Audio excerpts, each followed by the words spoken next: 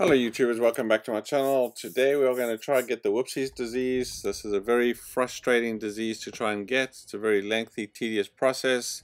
This is probably one of the few diseases that most people do not have in the game. It doesn't mean you're going to get it. It's really dependent on the servers. Some servers work, other servers don't. You might have to change and do this several times with different servers. You're going to need a lot of stim packs and Red-X in order to pull this off, and a lot of patience. Sometimes you get it quickly, sometimes you're like today. This is probably my 5th or 6th try that I'm trying on different servers to get this. My other characters got it, so I know the method works.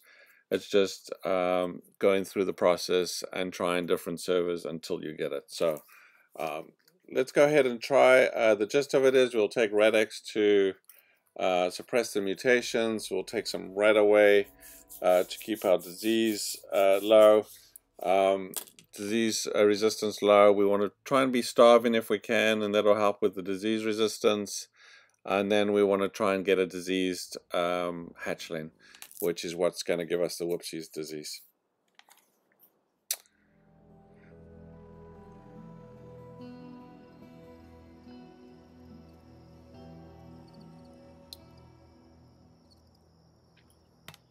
You're going to need a whole bunch of stim packs. I'm just going to get some from my other character here quick, as I've blown a whole whack. I've probably blown a good 100 stim packs already on this, so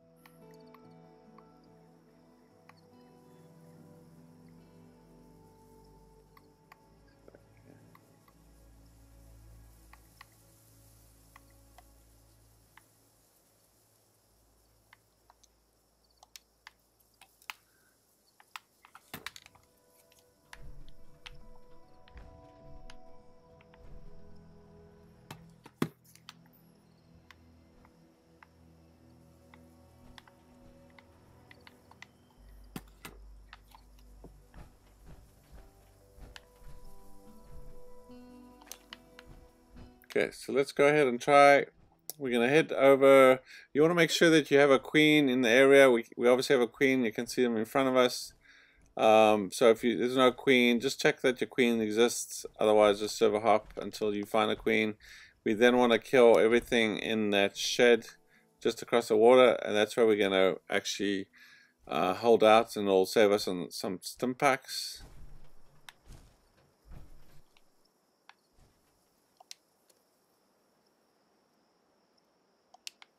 Let me just drop some stuff here quick, see if I can drop.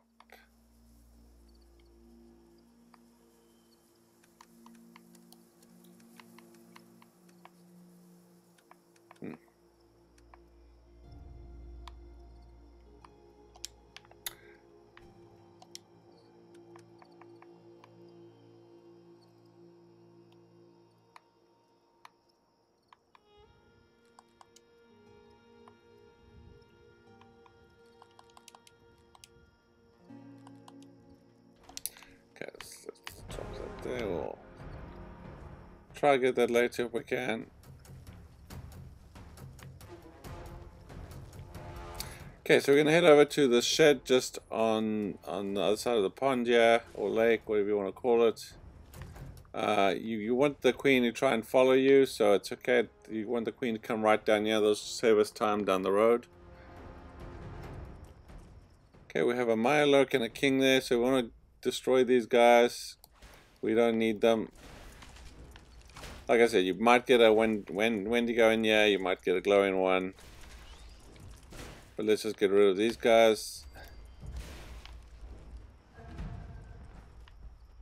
Get rid of this king here.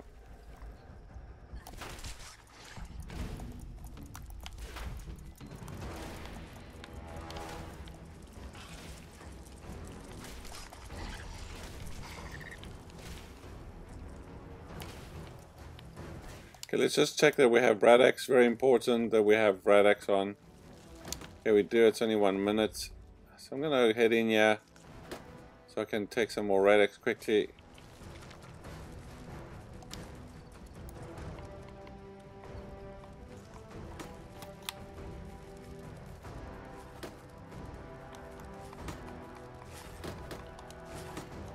Okay, so vats focus these guys, and if they're not diseased, then you can kill them.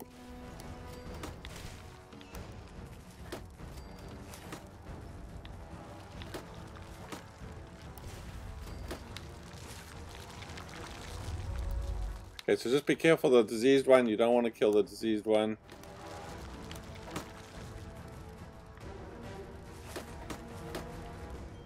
We can take some red away as well.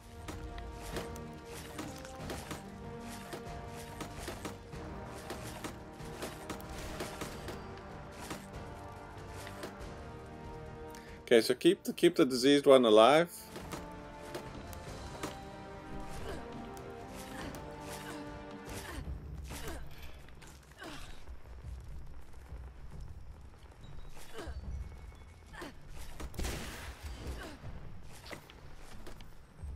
And there you go. So we've just managed to get Whoopsies. It seems quick. It certainly wasn't. It took me, it took me probably a couple of hours. Sometimes you'll get lucky, you'll get it quickly. Sometimes it'll take ages to get it. Have to server hop. It's going to be dependent on which server, but this method does work. As you can see, I now have my challenge. The reason I'm actually doing this is obviously to complete the challenge, which I did do. I think it's under survival. Get different diseases, and we finally have Whoopsies, and that challenge actually completed, right? So like I said, let me just summarize on what we need to do here, if it's not clear. Let's just get rid of that guy. So I'm at this location, which is a quarry, just sort of northeast of Watoga. Did I say that 3 times? It is a very frustrating process to get it, but it is possible to get it using this process. You want to make sure there's a queen here. Yeah, the first thing you want to do is take red X, so you do not, especially if you don't have mutations. I don't think it's as important, but you don't want your mutations such as electrically charged destroying your hatchlings, because that'll just make it more frustrating. You don't have to kill the queen, as you can see. If you have the enforcer perk, you can actually disable her limbs and let it spawn additional hatchlings.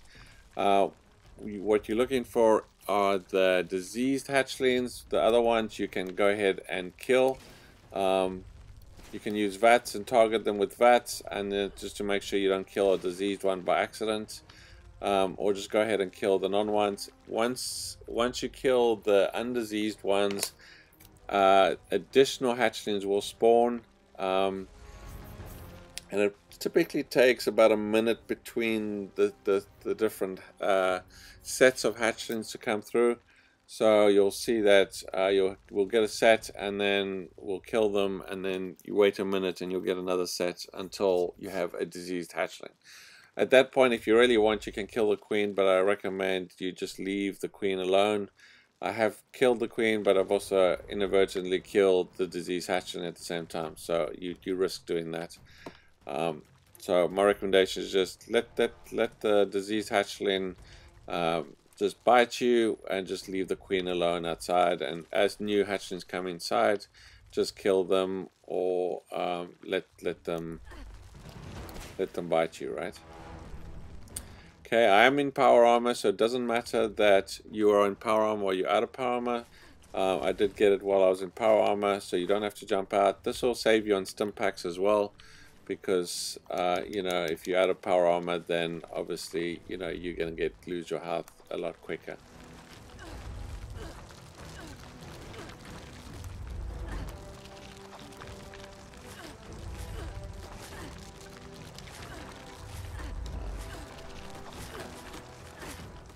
But there you go. So I hope you found it useful. If you did, hit the like button. If you haven't subscribed to the channel, please do so.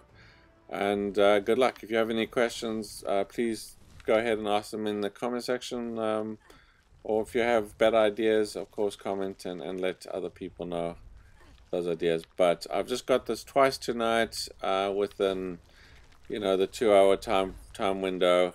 So as you can see, there's a diseased one.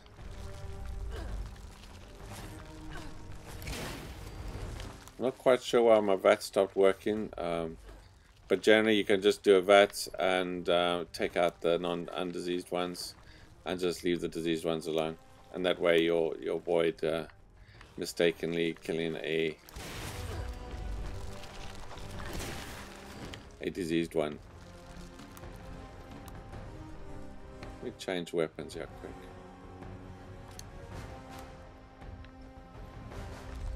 It's probably because I'm over encumbered or something.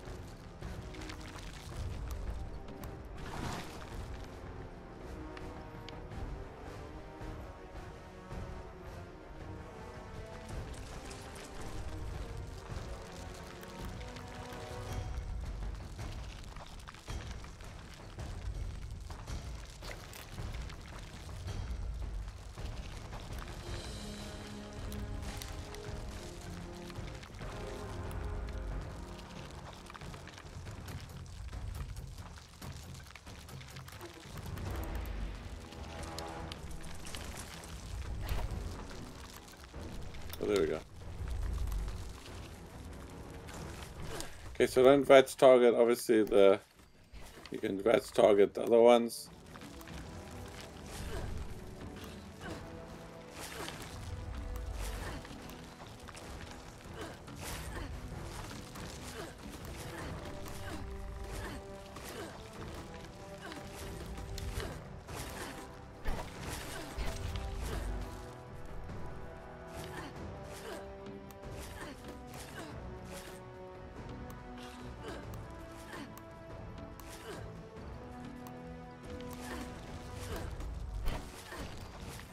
And then just leave the undiseased one or the diseased one so they can just bite you.